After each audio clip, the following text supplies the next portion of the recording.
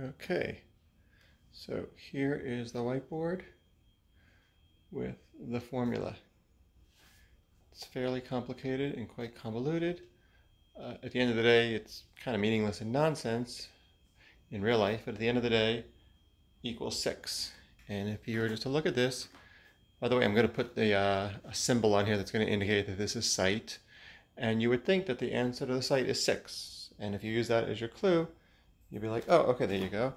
But if I enter the safe code, open the safe,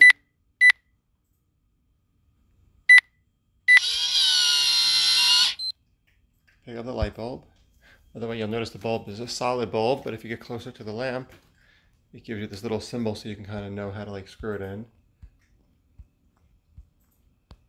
Once you screw it in, locks in, and light turns on. And then if you look at the black light, you'll see at the whiteboard, you'll see there's a lot more on it. So you'll see, now I see the correct changes to the formula. We could change that copy if we'd like to. I don't think that's the best, but it is what it is for now. I've corrected here, like cosine is now sine. I add an exponent to 2 pi. I changed an x to a y. I changed that to infinity. Instead of a square, I made that a 3. And then here, I said, I x out the 5 and said eureka. The answer is x out the 6 and said eureka. The answer is actually 5. I actually have a couple of different versions of this, so the number is randomly generated between 1 and 5.